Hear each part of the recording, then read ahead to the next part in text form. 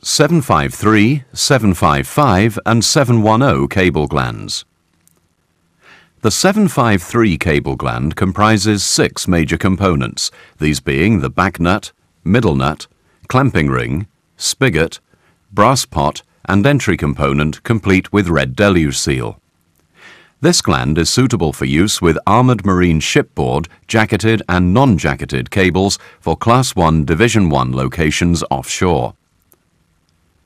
The 755 cable gland comprises 6 major components similar to the 753 cable gland and is suitable for use with wire-armoured jacketed cable as permitted by the NEC for Class 1 Division 2 locations. The 710 cable gland comprises 5 major components and is similar to the 753 and 755 cable glands, except that the armour clamping ring and spigot is replaced by a non-armour spigot. The cable gland is suitable for use with non-armour jacketed cables as permitted by the NEC for Class 1 Division 2 locations. Assembly instructions are supplied with each cable gland. Please refer to these for further instructions on cable preparation and installation. Cable preparation 753, 755 and 710.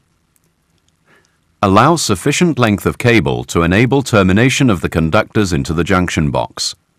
Strip back and remove the outer sheath and armour or braid and inner sheath of the cable to expose the inner conductors. Ensure that all fillers are removed, for example, plastic tapes, strings and so on. Remove a further 3/4 of an inch or 20 mm of outer cable sheath for cable glands from sizes OS to A. 1 inch, 25 mm for cable glands from B to C2, 1 1/4 inches or 32 mm for cable glands from D to F. The process of exposing the armour isn't required for the 710 cable gland, as this cable gland is only suitable for use with non-armour jacketed cable. Cable gland installation 753, 755 and 710. Fit the ingress protection or IP washer, if required, onto the entry component. Screw the entry component into the junction box and hand tighten. Using a spanner or wrench, tighten until resistance is felt, 1/4 to a 1/2 turn nominal. Remove the brass pot. Place the back nut, middle nut and clamping ring over the cable with the thickest part of the ring towards the back of the cable gland. Spread the armour by gently pulling it away from the inner sheath of the cable.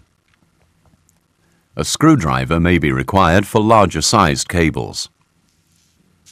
Push the cable through the armour spigot and locate the spigot under the armour until the ends are against the shoulder of the armour spigot. Bring up the armour clamping ring and locate on the armour or braid. Push the cable into the entry component, then bring up the middle nut and hand tighten onto the entry portion. Finalize by tightening the middle nut by a further 1/2 to 3/4 of a turn with a spanner or wrench to make off the armour clamping assembly. Unscrew the middle nut from the entry component and visually inspect that the armour has been effectively clamped between the armour spigot and the armour clamping ring. The make-off of the armour isn't required for the 710 cable gland, as this cable gland is only suitable for use with non-armour jacketed cable.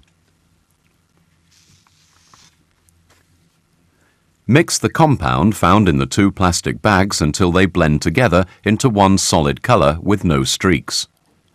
Once mixed, apply to the conductors within 30 minutes, as after this time the compound will begin to stiffen as the curing process begins.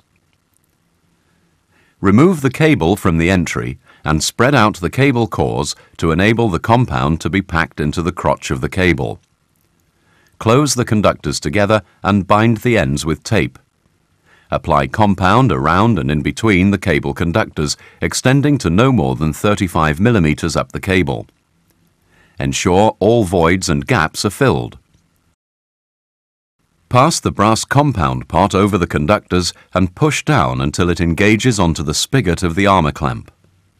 Remove all surplus compound from the top of the pot and the joint faces. Push the cable into the entry and locate the compound pot inside the entry. Then bring up the middle nut and hand tighten onto the entry. A handy tip is to apply the surplus compound onto the outer sheath of the cable in close proximity to the cable gland. This can be tested periodically to ensure the compound is hard before finalizing the termination into the equipment. Once the compound has cured, untighten the middle nut and check that the compound has cured properly.